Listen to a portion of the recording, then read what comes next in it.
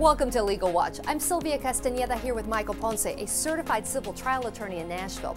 Michael, some people may not understand workers' compensation, so can you explain it for us? Yes, Sylvia. Workers' compensation laws in Tennessee were enacted around the turn of the century in order to help protect employees who are injured on the job. The law provides various benefits for people who have been injured on the job. These include medical payments, temporary disability, partial disability, and even death benefits. Because the workers' compensation laws are complex and in fact changing every year, it's important that anyone who's been seriously injured on the job consult with a qualified attorney. Time is of the essence. Failing to act may result in your claim being forfeited forever. Remember, the workers' compensation laws are there to protect you. For answers to your legal questions, contact Michael D. Ponce and Associates at 244-4321 or visit poncelaw.com.